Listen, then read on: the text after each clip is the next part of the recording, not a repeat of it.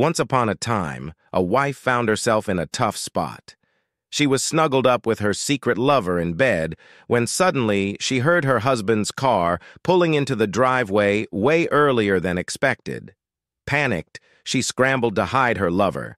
Then she had a brilliant idea. She told her lover to stand still in the kitchen corner and pretend to be a statue, like the one she saw at their neighbor's house. She hoped her husband wouldn't catch on. When her husband came in, he noticed the statue and asked about it. Quick on her feet, the wife made up a story about seeing one at the neighbor's and buying it for their home. Her husband believed her and went to bed. But later that night, feeling hungry, he went to the kitchen, made a big sandwich, and offered it to the statue. He joked, "Dig in, pal. I was at the neighbor's for weeks, and they didn't even offer me food." Little did he know, the statue was actually the wife's lover, frozen stiff to avoid getting caught.